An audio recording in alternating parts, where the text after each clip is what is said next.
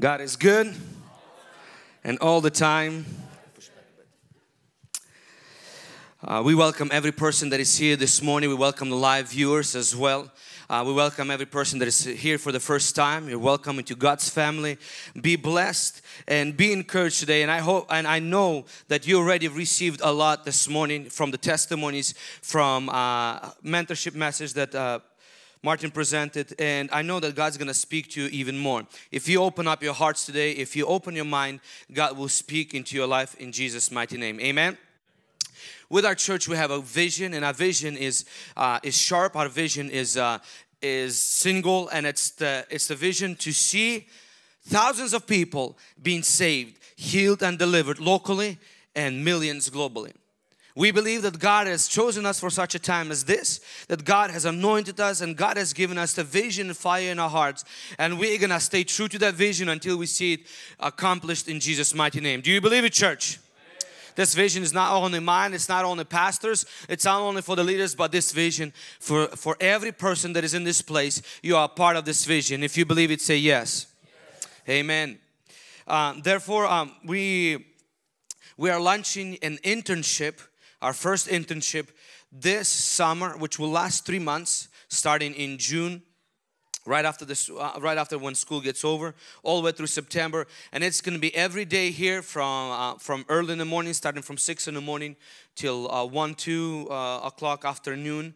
People are already signing up from different states, different cities that will come here, partake of that internship, and for 3 months they will learn from the Word of God. They will learn the principles of God. They will learn life principles. It's going to be very practical in their personal life and in the life of ministry, where they will learn how to minister, and also they will receive personal training and mentorship and freedom in Jesus' name. So we are excited about it. We believe that God's going to use us to raise many leaders. He's going to use us to raise many pastors and apostles and ministers that will be launched into different churches in different cities. Amen, church?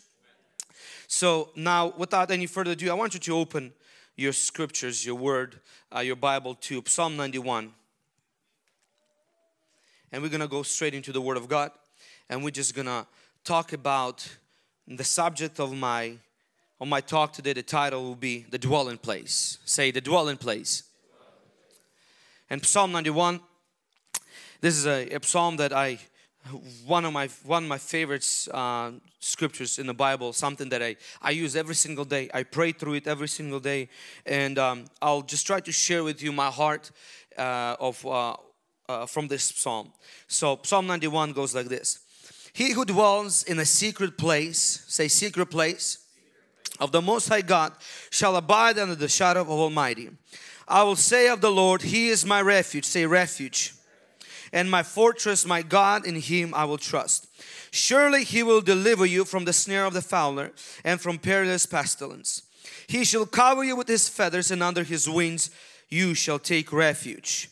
His truth shall be your shield and buckler.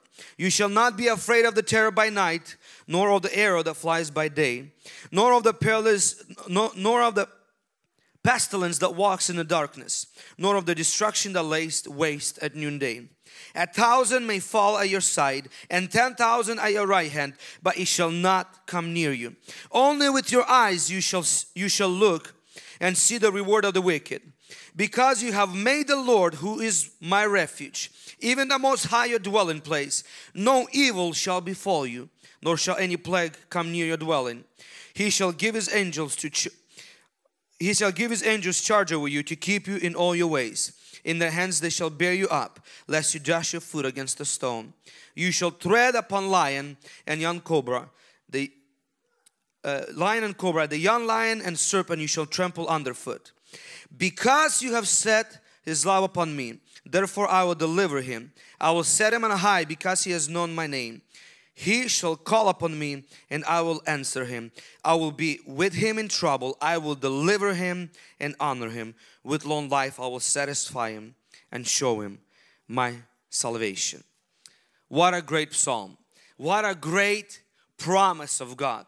God says that those that love me, I will deliver them. I will be with them in trouble. I will lead them through it. I will deliver them and honor them. I will satisfy him and show him my salvation. This psalm first and foremost speaks to me of consistency. A dwelling place, in other words, it's a living place, a place where you live, a place where you call home, a place where you constantly come back to, a place where you're always there. And consistency, it's a very rare commodity nowadays, and consistency is valued very high. Probably the weakest characteristics that humanity has and we have is probably the consistency. Because if we look in our life and we'll see that because of inconsistency, we have not accomplished things that we should have accomplished. We have not done things that we should have done. And we started some projects and dropped them halfway because lack of consistency. If you look at successful people in this world and you see and you kind of trace in their character, you'll see one thing is that those people, they have consistency. They're very focused and determined, and they do it repeatedly, they do it routinely, and that's what gets them to the success that they have. For example, Colin Sanders went around 1,000 places trying to send his chicken recipes, and all of them denied him, and they found no interest.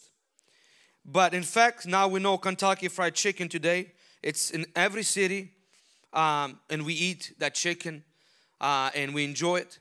But that man, he was consistent in his persistent in his actions. Therefore today he's not alive now, but he became a successful man.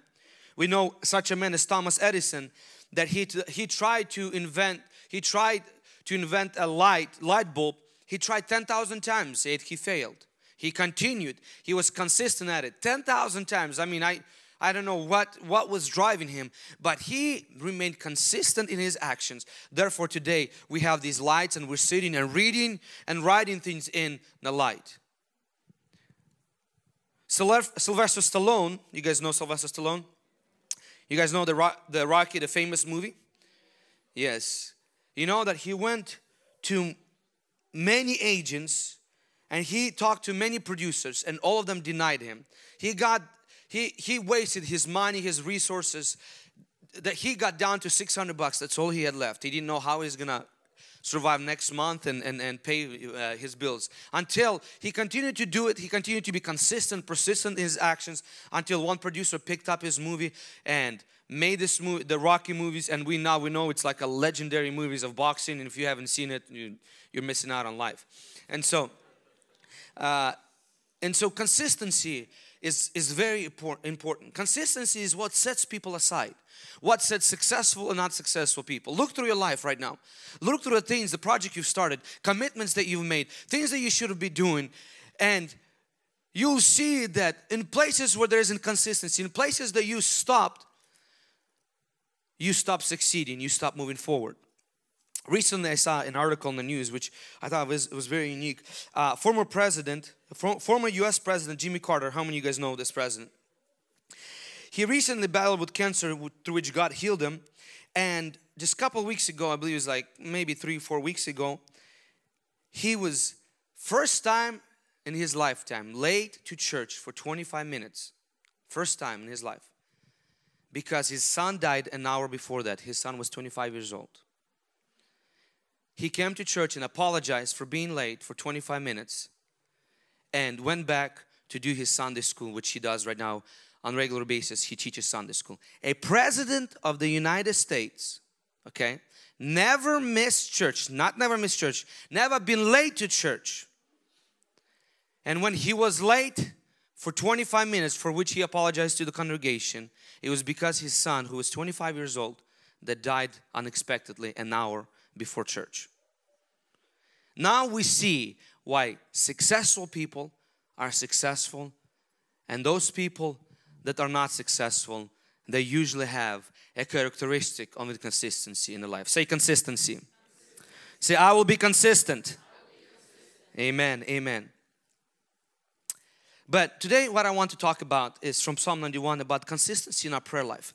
Because our prayer life is what holds every other area in our lives together. When we have a commitment in our devotional life, when we have a continuous fellowship with the Holy Spirit, this will help us to develop the character and discipline that will translate into every other area in our life, and it will help us to accommodate and put in place every other area in our life.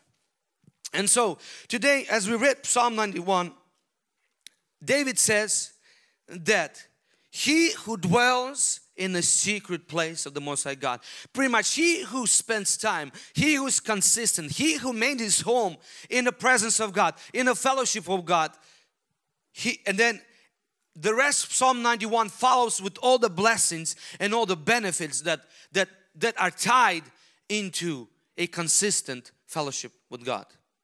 So a lot of people claim these promises of Psalm 91 over their life, but you have to understand that not all the promises of God belongs to the believers. There are some promises that belong to the believers, but these Psalms and the promises that contain the promise of rest, the promise of healing, the promise of life of victory, the promise of life of honor, the promise of being satisfied and fulfilled in life, these promises contain only to those who made God's presence consistent in their life. They are for those that made God's presence their living place. For those that have a continuous fellowship with God. The promise of God says that if when He cries out to me, I will answer. That promise is for those that dwell in a secret place.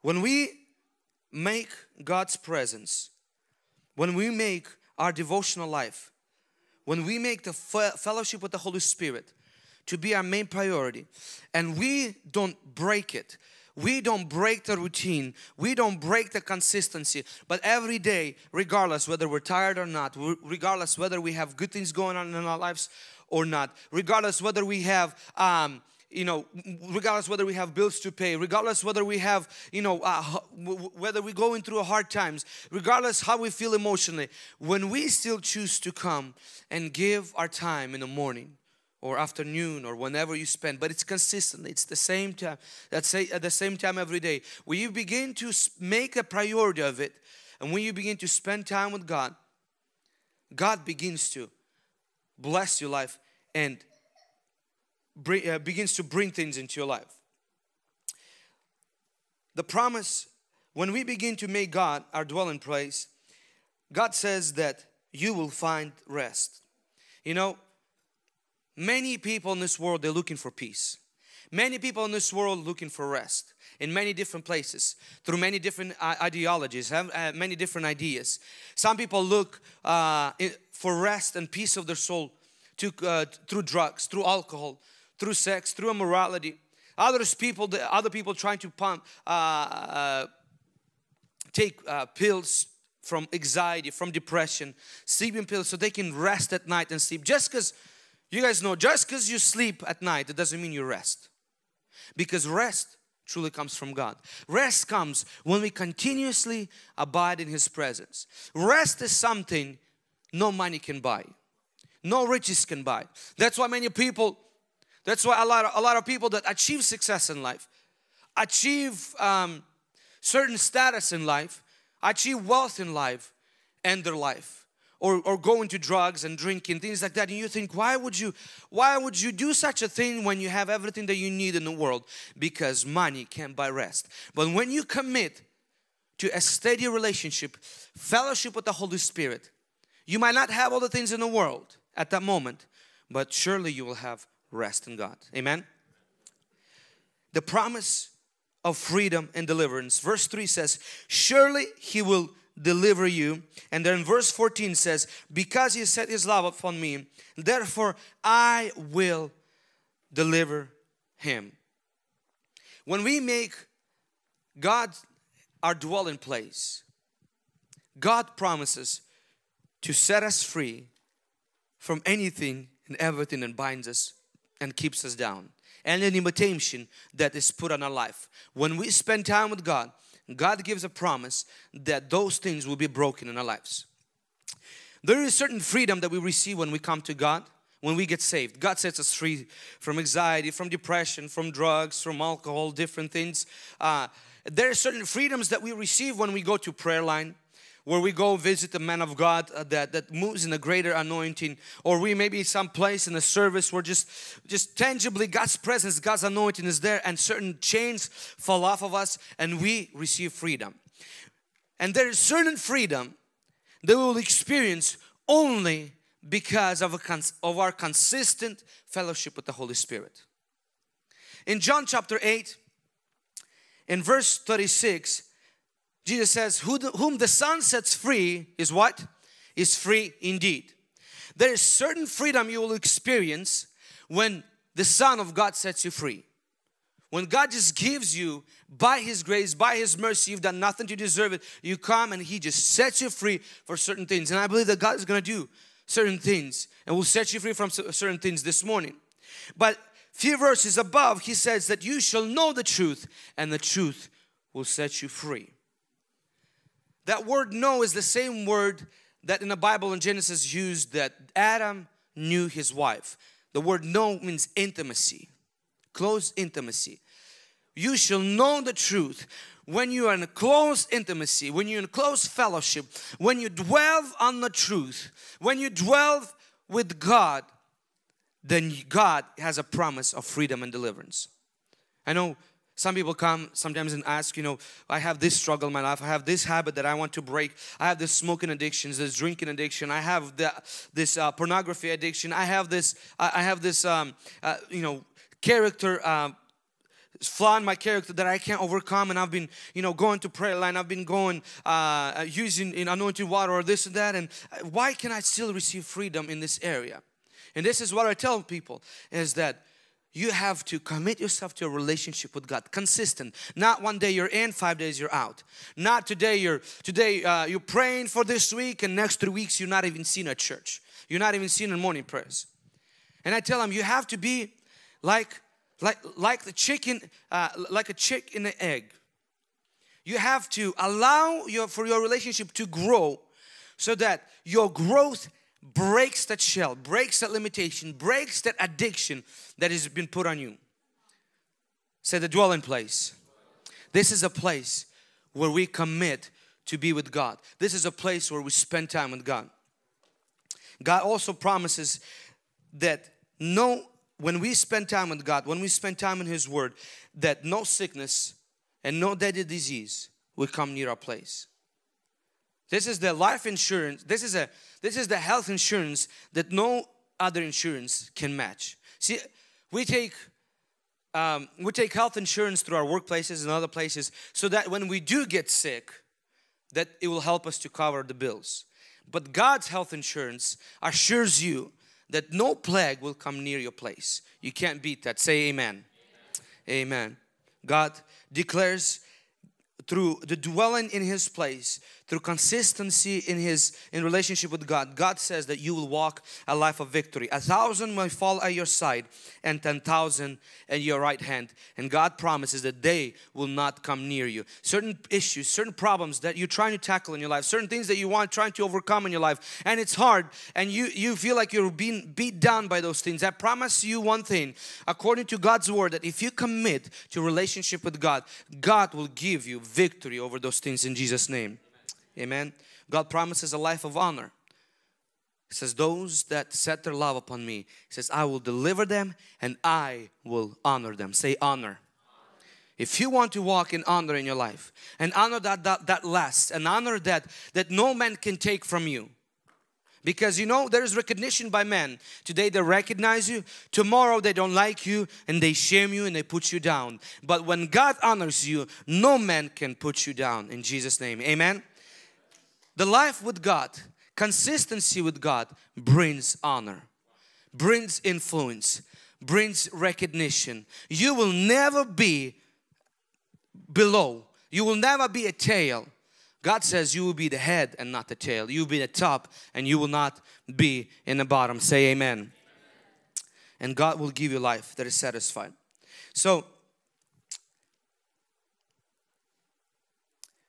we all want to, and we all desire to have a consistent prayer life. We all desire to have a consistent devotional life, consistent fellowship life. But what is stopping us from having it? What brings us down? And I believe there is only one enemy of prayer, and this is Satan and demons. They do not want you to pray. They will use any tool, any weapon, anything that they can put their hands on, any way they can influence you to stop you from praying. Because devil knows, demons know, when you pray, God begins to move. When you spend time with God, you become stronger. When you spend time in His presence, you will be victorious, and they will have no place in your life. You guys, those of you that have been coming for some time, and you've seen some of the testimonies and seen some of the prayer lines that we have once every month, and then when anointing of God touches and demons begin to manifest, and they begin to speak out, and they say one thing is that we hate prayer. We hate prayer because when person prays, when a family prays for them, when they pray, they limit us, they stop us. We can't influence them, we can't touch them. And they say, we hate prayer. And so you have to understand that anytime you decide to, you make a commitment to spend time with God. Anytime you decide to, you know what, I'm going to be coming to morning prayers from now on, 5 in the morning, 6 in the morning, 7, whatever your schedule permits and allows. I'm going to be consistent in my prayer time with God. You have to understand that there is an enemy that is after your prayer. And every time you get those feelings of laziness, feelings of sleepiness, how many of you guys try to pray and I feel like, man, any other time I'm not sleepy, but the moment I try to pray, this like sleepiness comes over me. What's going on? Because enemy is after your prayer. You have to know your enemy, and you have to discern his schemes and his plans, and you have to command that enemy to be off you at that moment so you can continue in your commitment and devotion for God. Satan is your enemy, and he wants to bring you down, bring your prayer life down. Satan has two missions, two goals. If he doesn't succeed in one, that he at least tries the other. If he doesn't succeed, you stop him from knowing Jesus and giving your life to Jesus. At very least, he will try to limit your relationship with God through prayerlessness. Demons and Satan is behind prayerlessness. Next time you decide to pray and you get all these weird feelings not to pray, laziness, busyness, you have to understand 100% behind it is demonic influence, and you have to come against it and make a decision to pray in Jesus' name. Amen? The biggest tool that Satan uses is sin. When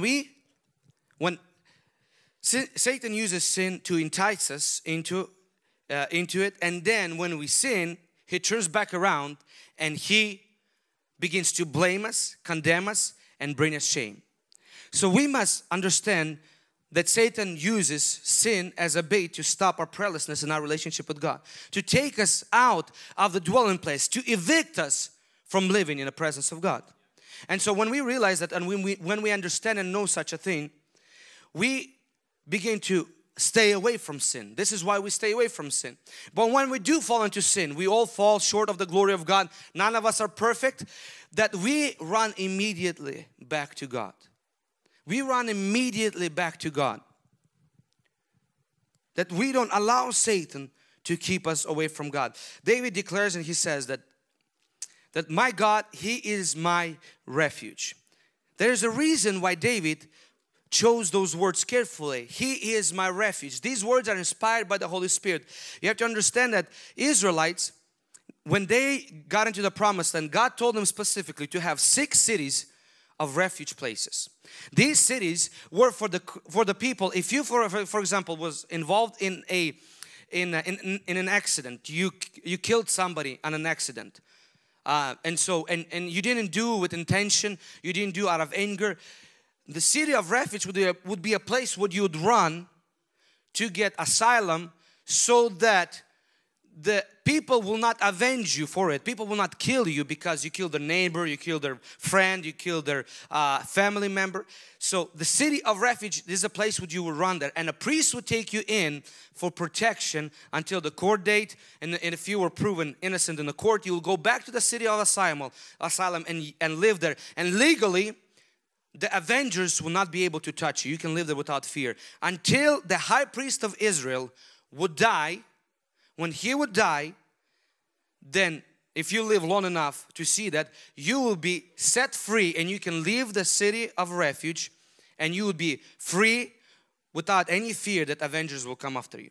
So David says, He is my refuge. What he's saying is that anytime I fall, anytime I mess up, anytime I sin, I run back to God because He covers me from my avenger. He protects me from my enemy. He protects me from my accuser. And because our high priest, which is Jesus Christ, He already died, today we can be free to live a life without worrying about avenger coming after us to pay the price for our mistakes. You have to understand, when Jesus died, He justified us. That word justified means this is what happens in a courtroom setting. For example, if you are found guilty of murder and the prosecutor is pushing charges against you and he's bringing evidence against you, and here comes Jesus on the scene, He steps in instead of you and He says, I am the one who did it. I'm taking the blame, and this person, you are justified, meaning you've never done anything wrong. See, redemption is what something you did, you acknowledge it, and you got forgiven and redeemed, but you still have a record of it. You've done it in the past. Justification is Jesus stepping in for you, saying, I did it. He's never done it. He's completely justified. No record of wrong. This is what Jesus did for us. Put your hands together for Jesus. So I want to encourage you this morning, and I want to tell you, if you want to make God your dwelling place, if you want to be in consistent fellowship with God, if you want to have that unbreakable relationship with God, you have to understand that you will have to make God your refuge place. You will have to make the cross your living place. It's a place that you continuously to come, not based on your sacrifice, not based on your work, not based on what you did or didn't do, but you come to God into His presence based on what Jesus done and Jesus alone. And so when we come to God based on His sacrifice, based on what He did for us as a high priest, then we will be able to maintain consistent relationship with God. Then Satan will not be able to come with guilt and shame and say, look what you've done. You promised to God never to do this again, and you did it again. You repented before 100 times for it, you still did it again. But when you learn to live with God as a God as your refuge place, you will be able to say, Satan, I am forgiven, I am justified, I am redeemed, I have no record of wrong. God expects me in His dwelling place. God expects me in my prayer time. God is waiting for me, and I'm not going to let anything stop in me, and I'm going to run to God, and I'm going to spend my days, I'm going to spend my time, I'm going to spend my morning in God's presence. And when you begin to do that, you'll see how you're going to begin to walk a life of victory. You will see how God will protect your life, your health. He's gonna guide you. Anytime you find yourself in a difficult situation, God says, I will be with him and I will deliver him out of it. Many afflictions of the righteous, Bible says, but God delivers them all in Jesus' mighty name. If you believe it, put your hands together, raise up on your feet as we're going to begin to go into worship and declare that our God is mighty, our God is strong, He is our refuge, He is our strength in Jesus' mighty name. And today we will live and dwell in the presence of God in Jesus' mighty name.